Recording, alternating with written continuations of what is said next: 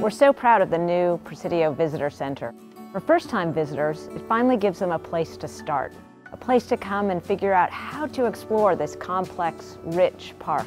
For visitors who've been here before, the Presidio Visitor Center gives them a chance to deepen their experience, to learn about parts of the Presidio they've never known about. We hope that they find a connection to the Presidio so that they can find a story or an object or a tie with a person that they can identify with.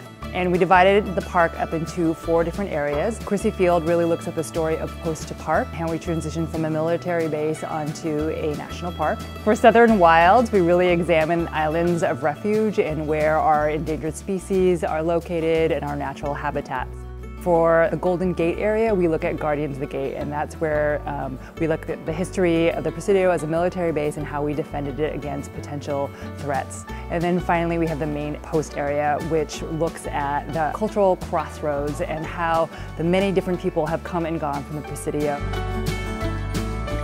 The Presidio Visitor Centers offer 2 different aspects of retail. One is park tools, things that visitors can use when they come to the Visitor Center today. Back in the North Room, what we have are called park learning tools. So those are things that people can have more in-depth information about the parks.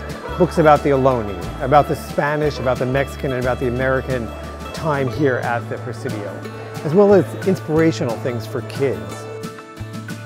We are also fundraisers for the park, so all the money that comes to the Presidio stays in the Presidio. We want you to come on down and learn all about the Presidio.